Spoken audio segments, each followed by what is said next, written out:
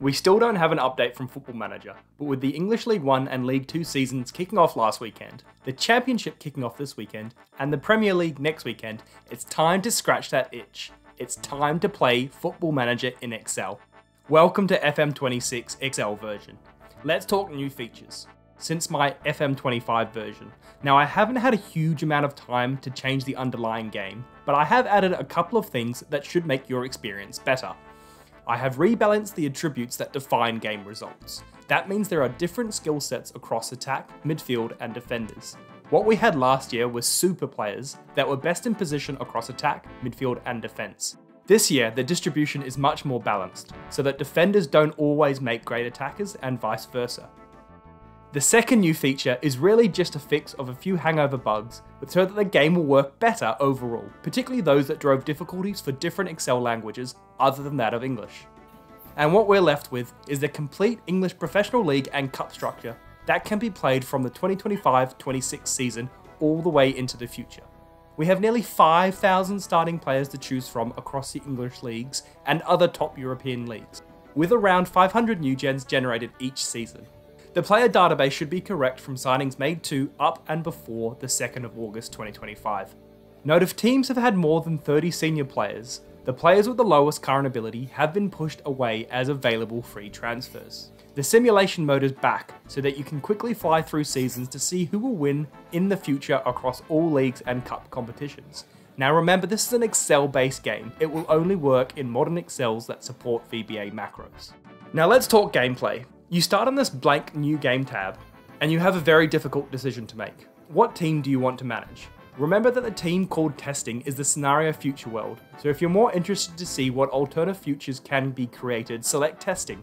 Otherwise, choose a team across the English professional pyramid. I'm going to choose Wigan Athletic. Remember to note the information at the bottom. If you choose a Premier League team, the first few weeks progression are considered pre-season, and this is because your league season is shorter than the other divisions. This really just gives you more time to train and develop your players and figure out that formation that really matters to you.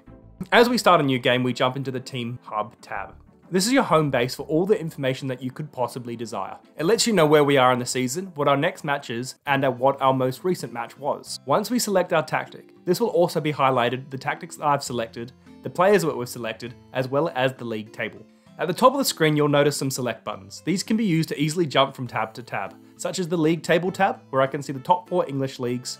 And another example, I could quickly go and see the cup fixtures and results, so I can see who's drawn who in the first round of both the FA Cup and the League Cup.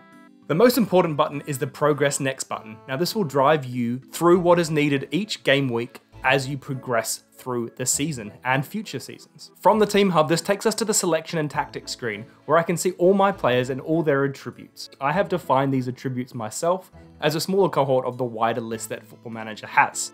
Now I'm going to choose my formation, I'm going to select, and then select my starting 11. To start with, I'm going to use a 4-3-3 and be guided by the best information using the box on the right hand side to select my team. Now that I'm happy with my squad, I'll click the Progress Next button and be taken straight into training. Again, here I can see my squad status, their weakest skills, and decide what skill I want them to train for the next week. Development is based on your squad selection and age, with a cap to potential ability. That's right, there's a hidden attribute much like the real FM. Players that are selected to start get the most development, players on the bench get the second most, and players just in the squad have the least development. So select your game time carefully if you have some wonder kids you really want to hold on to. Now that I've chosen my training, let's progress into a match, shall we? The first screen shows us the Premier League and Championship results, and the second screen shows the League 1 and League 2 results. Now that completes the first match week, and I'm taken straight back into the Team Hub where I can see how we're going to be performing in the season so far. If you like what I'm doing with this channel, please do leave a like and comment below. It makes a world of difference to a bit-time YouTubers and Excel enthusiasts such as myself. Now let's talk about how to use the Team Search Hub. Hopefully this is relatively straightforward, but hopefully it's an easy way to see how your team stacks up from a key attribute perspective and also across the summary stats to other teams. As I mentioned in my match features video, the player search tab is where all the transfers can occur. However, this is in the form of a player swap, where the player's value sold has to equal or exceed the player value bought. Looking at the Wigan squad, the weakest area seems to be attack, So we want to find a player that can help with this. For those not used to Excel, I find the easiest way to do this is to put limitations on my filter. The first one I do is on value, the second is on shooting, and the third is to arrange by speed. In order to get the best bang for buck, I'm also going to get the player with the best current ability, ignoring goalkeeping, that is fast and decent at shooting. Hence, I'm buying Fasayo here to bolster my attack. Don't forget that after you make a transfer, it is important to put them into your squad selection and update your training schedules for them. And as you can see, my attacking score instantly increases by adding this new player. You need to unhide the match outcomes tab. Now, it is very important to not adjust this tab, as it will damage the integrity of this game. This is where all results are determined for all league and cup matches for all teams. The match engine is a random normal distribution of 29 different match outcomes that tries to balance out the likelihood of results between two even teams, ending in either narrow wins and losses or draws. It also allows for the small chance of underdog teams to win, and to win big. There are two factors that influence this outcome. One, home advantage provides a skew, and the secondly is team strength. And this is the team strength that we talked about before in the form of attack, midfield, and defense from your tactics selection. The best way to show this is with a live example of the Portsmouth-Blackburn game. The top charts here show the raw distribution before skew is applied, with most matches going to end either in a draw, a small 1-goal difference match, or a 2-goal difference. The bottom chart shows how the advantage Portsmouth has pushes the likelihood of these results towards them winning. If this is too hard to understand, I will try to put it simply. There's always a chance of small teams winning, no matter the opposition. Playing at home gives you an advantage. Maximizing your percentages in attack, midfield, and defense gives you the best chance of an outcome. Also, consistently high finishes maximizes your reputation to also give you the best chance of results. This is where consistently gives you a reward. Now let's talk simulation. Who wins the Premier League and the Cup in the next 3 seasons? As I said before, to simulate the season through, select the team testing and then click the next button.